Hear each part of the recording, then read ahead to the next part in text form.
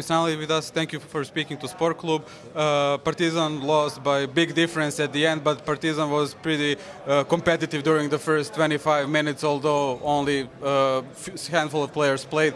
Was the pressure bigger for you than on the regular games where you have the full rotation? I don't think any of us play with pressure. You know, I think we came ready to play. A little slow start in the first quarter, but we found our way in the game. And, you know, this is a good team. You know, credit to them. They're a good team. You know, a lot of experience. They've been together for a few years, so you know we got a lot of learning to do. You know, we played well up until a certain point in the third quarter. Then, you know, we crashed. That's pretty much what happened. We crashed.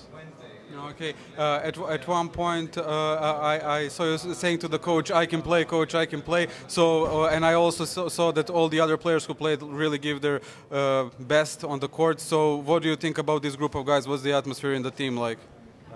You know, credit to everybody here who came in ready to fight. You know, that's what we talked about, just fighting on the court. You know, we didn't have a lot of guys, so we wanted to fight, and that was. I think we all played together, you know, until the end. And, you know, we tried our best with what was given. You know, we could have played a little smarter. And, you know, this is a good team, but I don't think we should be getting beat by 30. But it happens sometimes. So.